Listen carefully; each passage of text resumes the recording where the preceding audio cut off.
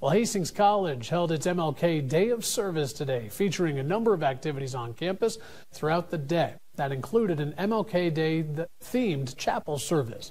Local 4's Leroy Triggs, he attended that event and joins us now in studio with more. Spencer, today's students and the general public were welcome to what guest speaker Reverend Carla J. Cooper called a history lesson.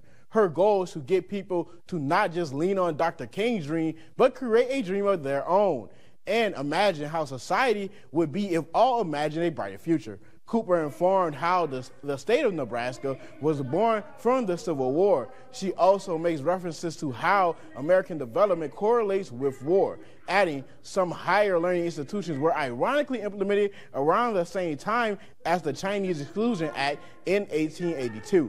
Cooper says if not careful, history will repeat itself. She believes Dr. King's soul is calling her to speak the power to the truth.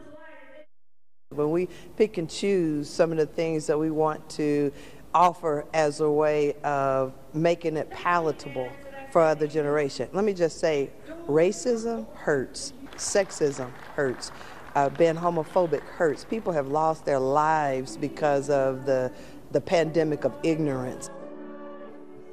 Cooper says people not understanding how their display of hate has an effect and is growing. Cooper hopes that today that she opened perspectives to some of that. The chapter service was organized by the Black Student Union, and events like this help students recognize that its presence. A few students relaunched the organization in October of 2023. Spencer, back to you at the desk.